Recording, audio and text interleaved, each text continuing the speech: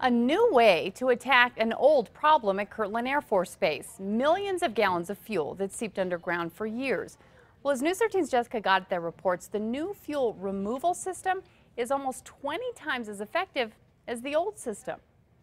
Behind you we have our new soil vapor extraction system. Kirtland Air Force Base and the mayor showing off their newest way to soak up millions of gallons of fuel that's been leaking on the base and spreading since the 1950s. The soil vapor system sucks the fuel out of the ground and then burns it up.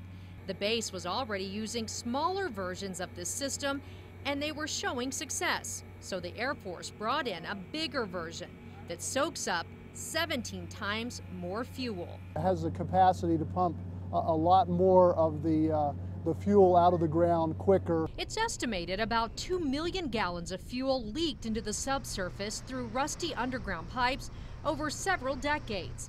The Air Force and city have been monitoring to make sure it hasn't reached the water people drink in the area. I drink the same water as the people that I serve, and I want to make sure that the water coming out of that tap is safe to drink, and it is. The Air Force has been working with the city, state, and the feds to clean up the mess that has cost them millions.